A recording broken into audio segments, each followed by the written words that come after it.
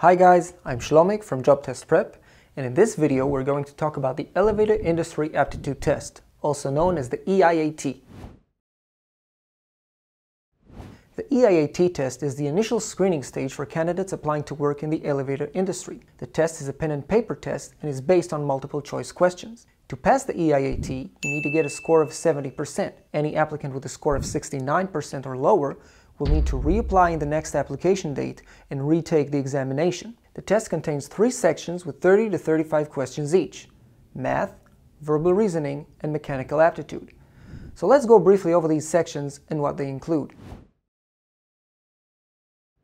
In the math section, also referred to as the computational ability section, you will have to perform basic mathematical calculations. This section covers subjects as addition, subtraction, multiplication and division, converting fractions to decimals and vice versa, etc.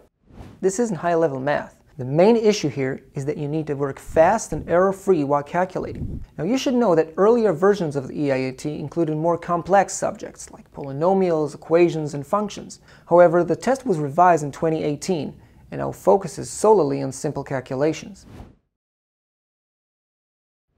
In the verbal reasoning section of the exam, you will be challenged to demonstrate a good understanding of English.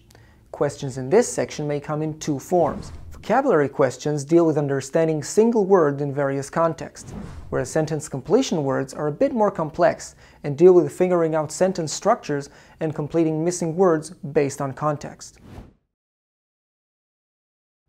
The mechanical aptitude section will cover your knowledge on basic physical principles. There are 4 main types of questions in this section. Gears questions will present you with combinations of gears and racks and will normally ask things like, in which direction does gear X rotate? Or which gear rotates faster, A or B? In wheels questions, you will normally need to understand the relationship between things like wheel size and speed, rotational and linear velocity, etc. Pulley questions are a bit more sophisticated and will normally ask which pulley requires more force to lift the load. Force and torque are questions that deal mostly with levers, structures, and work-related scenarios like turning a screw or lifting a hammer.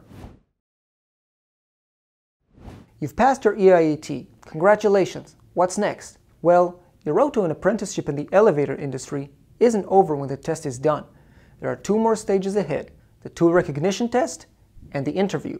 If you want to learn more about these 2 sections and how to succeed in them, or to know more about the EIAT itself, have a look at our preparation pack. That's all, friends. I hope you've enjoyed and learned. Now it's your turn to practice. Good luck.